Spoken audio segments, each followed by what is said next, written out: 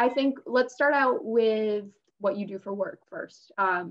So how do you use your platform to talk about environmental issues, talk about sustainability, climate change? Obviously, you're very active on social media, on Instagram.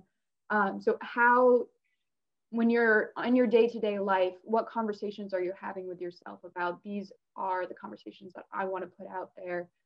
Sure. Being very intentional, because you are very intentional with your posts, which I think resonates with a lot of people.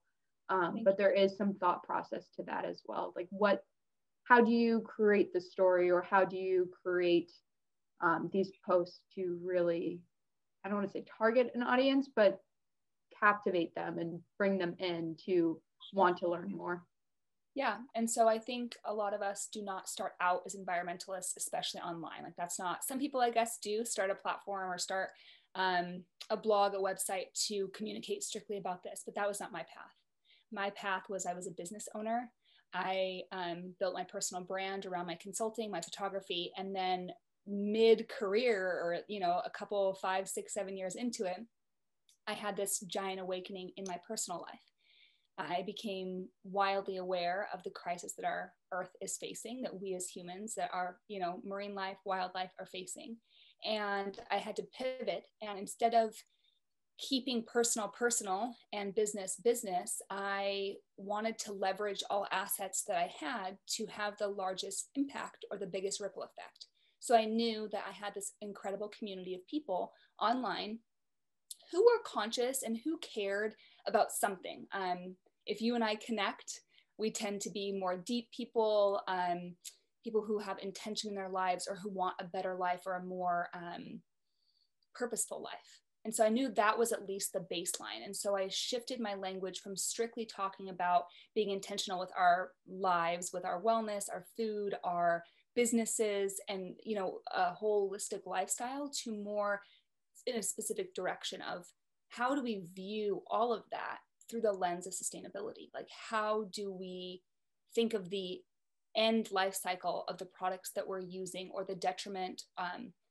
And I like to use the word impact as positive or negative impact. It's not all negative. So how do we kind of weigh into our impact and make sure that our actions are in alignment with our values?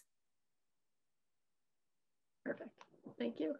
No, it's really, I mean, your posts, not only are they educational, but what really draws me in too, because you scroll through your feed and then there's stunning photos and stunning video, and I think, like, obviously you have to have the aesthetic of it and to draw people in, but it always has so much weight to it, because it's not just a photograph, it's detail and education in your post, and I love them. That's it. Thank you. Yeah. Well, I mean, that's what I meant by leverage assets, is because I think when we're young, if we care about the planet, we think that we have to be a scientist or a reporter or something, that there's a very specific ways that we can participate, when I believe that all of us can play a vital role if we use our skill sets that we already have. We don't have to like completely throw our career down the, here we go, something different. And we can, if that feels like a calling to ourselves, but I think it's really powerful to use the skill sets that we already have and make them more powerful and use them. So photography is my language. And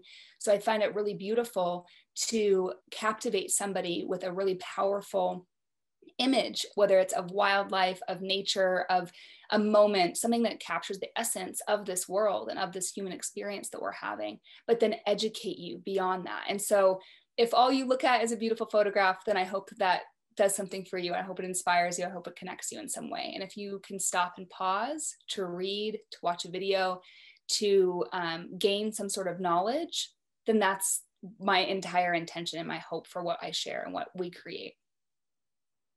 And you had a post the other day about talking about this duality of you're living in between worlds, where you're educating yourself and you're learning from these people that have more of a, I don't want to say old way of life, but being more intentional with their impact on the world around them. And then you're also, you follow the fashion bloggers and the fast fashion. So can you talk a little bit more about that? Because I think that's something that a lot of people, especially younger people, are facing right now in social media, is that you know, they want to have purpose. They want to learn more. They want to educate themselves. But then there's still the draw of following these, you know, influencers or following these celebrities or, you know, just these groups that don't necessarily align with that. So Sure. can you speak to that a little bit more? Sure.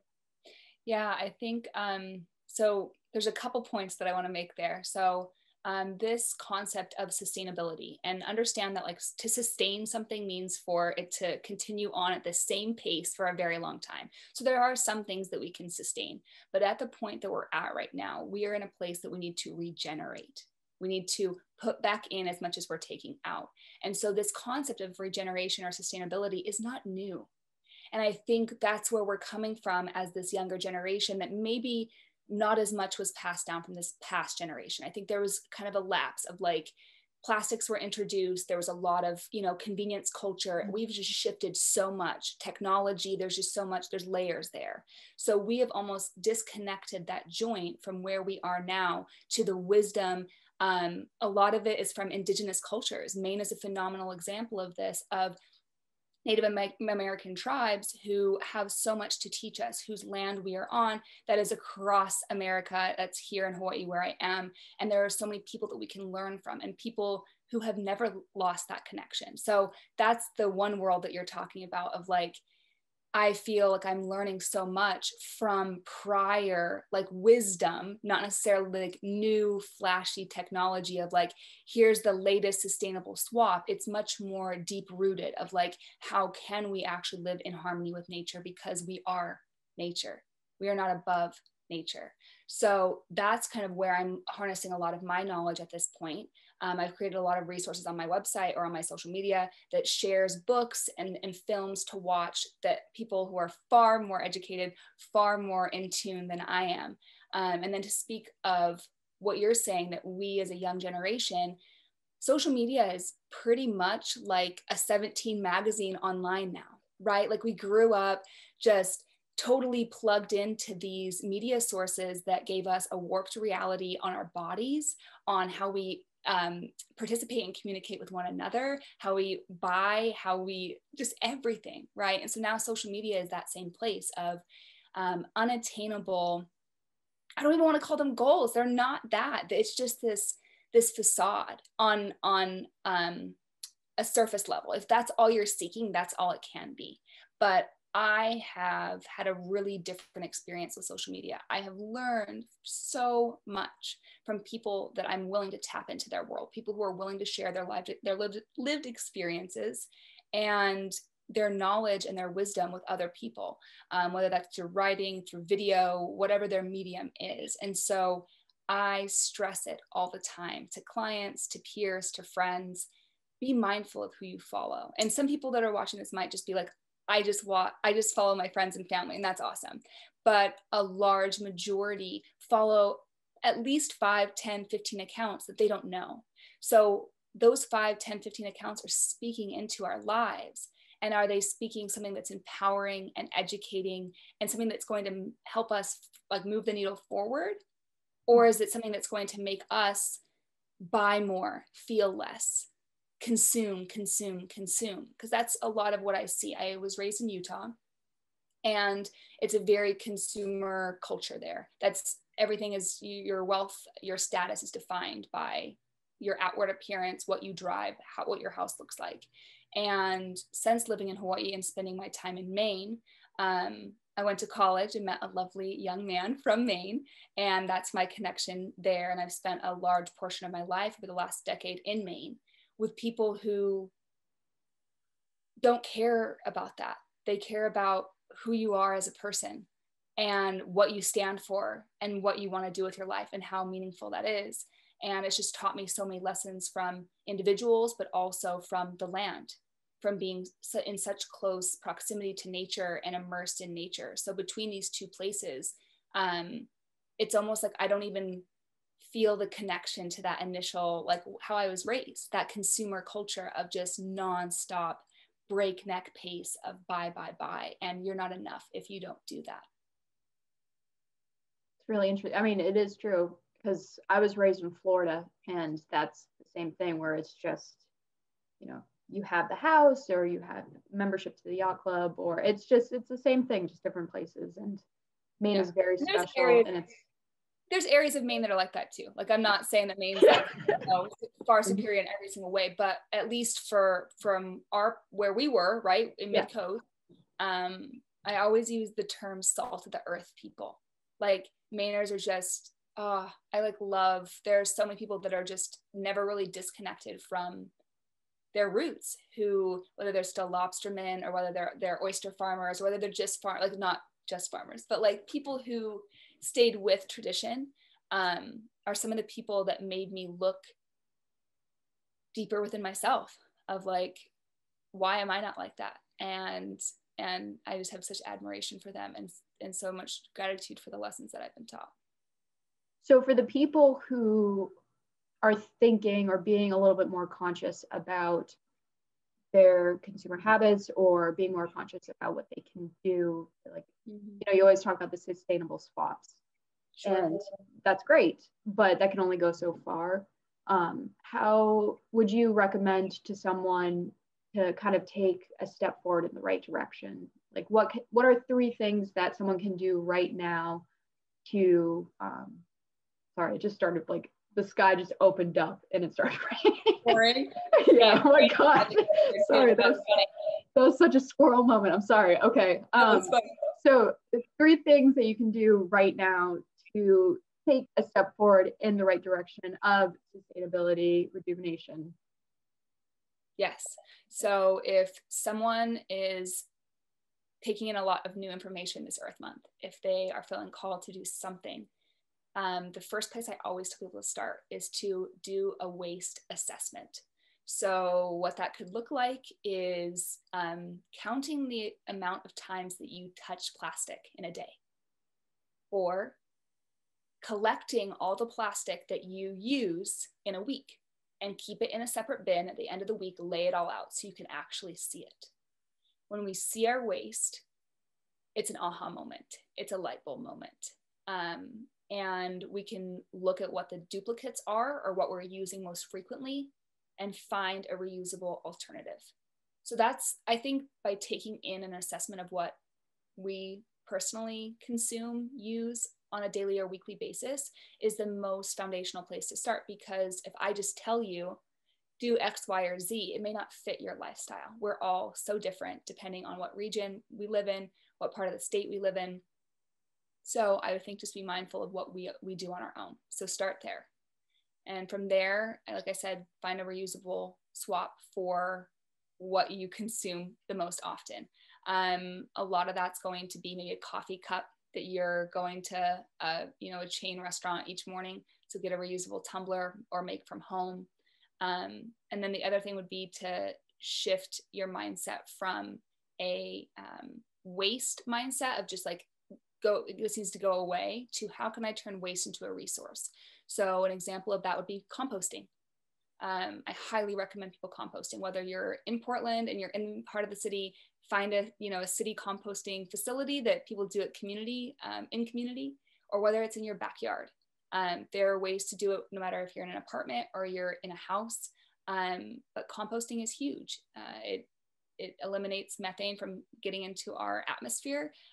Coffee grounds are like one of the worst things to throw into our trash, but all of our food scraps can be turned into beautiful, healthy soil that can help in so many different ways. So I would say waste assessment, composting, and then the third one would be looking into your buying habits in general. So whether you consistently buy single-use plastics or whether you consistently buy fast fashion, wherever you're consuming a lot, look how you can buy less. And why I give these 3 tips is because I don't want to tell anyone to go buy anything. I want people to look at how they can buy less, consume less, how that positive impact lowers our negative impact, right? I think that's such a huge important part, because so many people think we have to buy our way into sustainability. They think that they have to go out and buy a reusable water bottle. They have to go buy, an alternative to paper towels or an alternative to something in your bathroom, which is great. But at the same time, we have to finish up everything we have, use it to the very end of its life. And then when we need to replace, buy better, buy something that is reusable, but use up what you have and think how you can repurpose it. Rather than going and buying a water bottle, could you use an old pasta jar, right?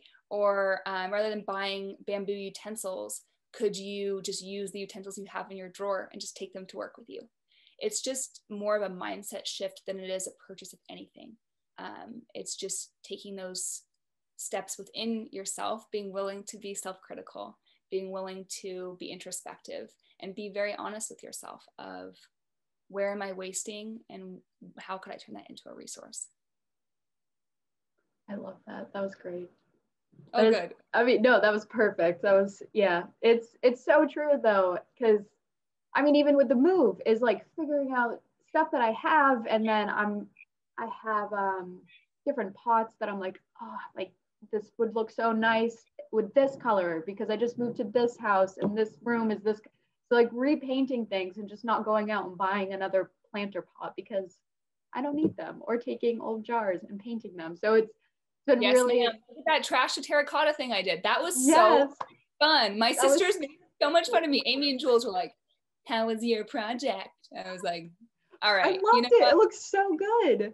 It looks awesome, especially so a really big one. Like I want to find a really big one. So it looks like European or something, but there's so many ways to repurpose things. There's so many ways to participate and to really get involved without going like across the world and trying to like to save the world. Like there's so much power that we have within the four walls of our home, and you know how we participate. I think it's so huge. We have so much power as individuals, and we just push it off and say we want to wait for, you know, corporate or for governmental, you know, intervention. And I think those are super vital and really important, but there's something to be said about taking action today in small ways that add up, because what we do matters, and it ripples into our friends, our families, our communities, and then it becomes a giant wake up, you know, a giant awakening for us all. And is there any recommendations that you would have for, because the whole point of these segments that I'm doing this week is to start the conversation, because in order to make a change, you need to start talking about it. Yeah. And I think, you know, a lot of my friends didn't even know Earth Day was tomorrow. And so it's sad. And, you know, having these conversations. So what would be, because you have conversations every day, you know, you're on social media, you're talking to clients as well. If someone is nervous about talking about it, or they're unsure about how to talk about it because they think potentially that, you know, they're not the expert, or they're not a scientist, that they don't know the real facts. How would you say the best way to start conversations within our daily lives, or at least be a little bit more purposeful with how we're communicating? You know, if you go out to coffee with your friends and they're like, oh, like, are you bringing a cup? You know, just having conversations in our daily lives that move it forward. Yeah.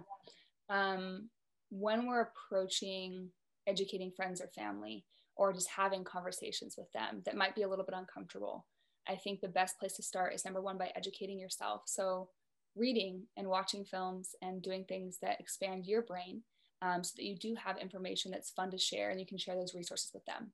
But also focusing the conversation on me or us versus you. There is something very inflammatory about, I see this online a lot, but you should, you should, you shouldn't, you should.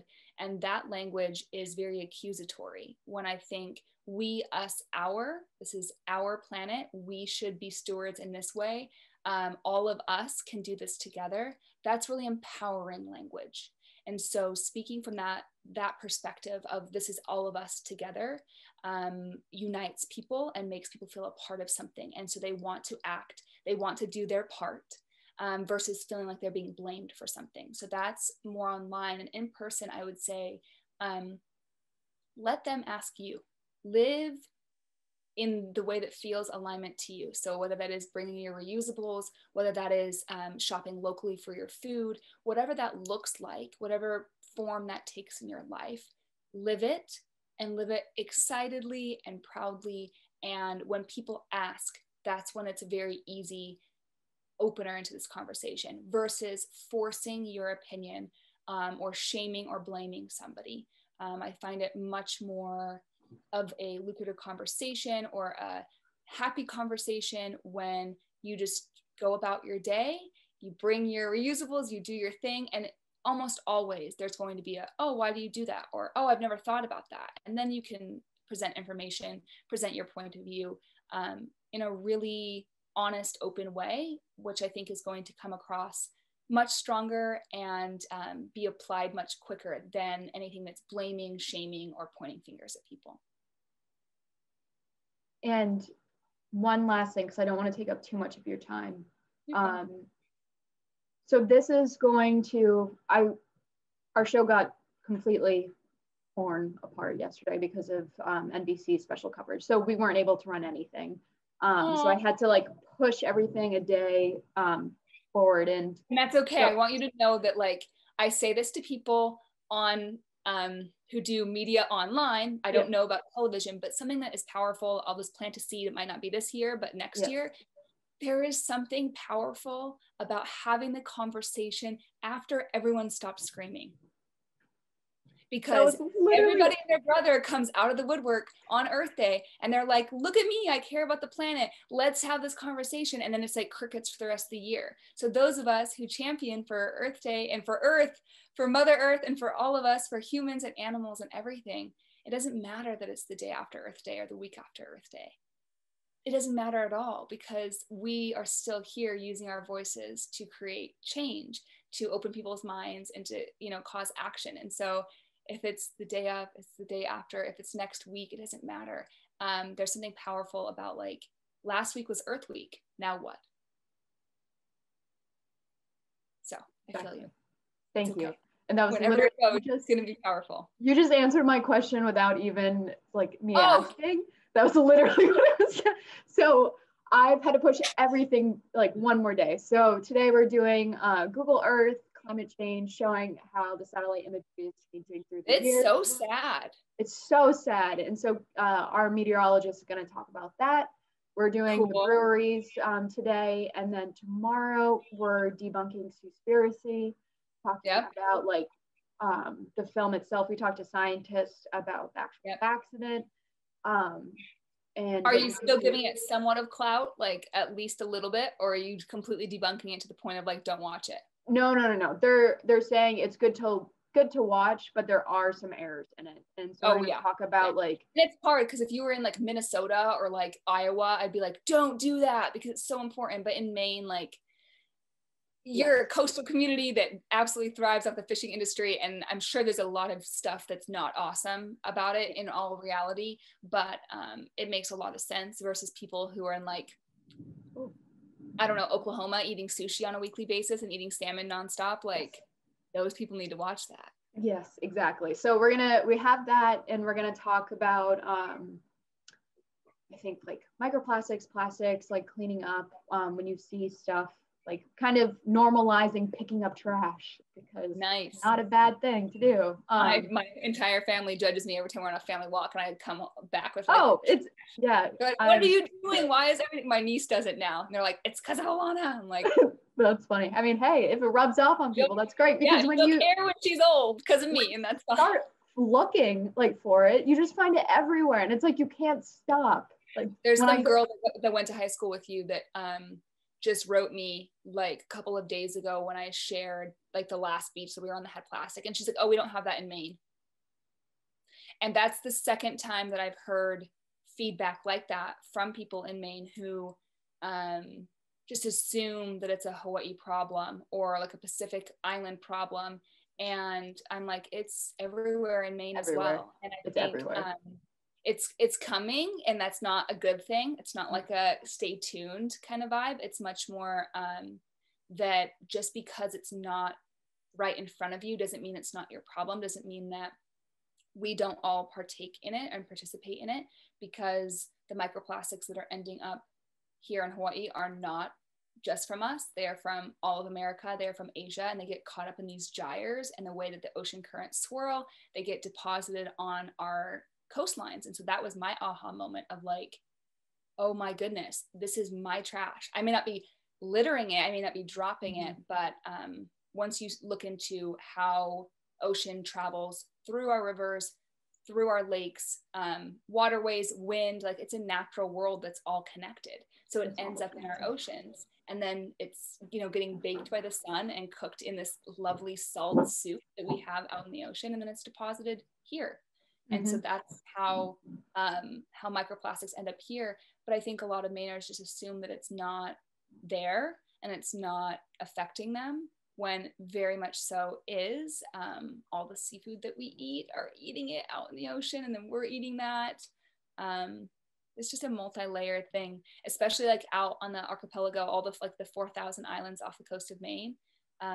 There's like research vessels that go out there and study the marine debris because it's so intense out there. The amount of large pieces of like fishing equipment, but also just human like consumer waste is ending up on these islands because they're out there and they get in that same kind of gyre swirl that it all gets deposited out on those islands. So maybe we don't see it on every single one of our beaches, but there's certainly trash on every single beach. Every time we go to the beach, I go home, I come with like a cooler of, you know, drinks and things, and I leave with a cooler of trash, like every time I'm there. And it's certainly not our trash. So, I mean, it is, but I mean, like, it's hard. It's hard to have people think that it doesn't affect them if they don't see it personally.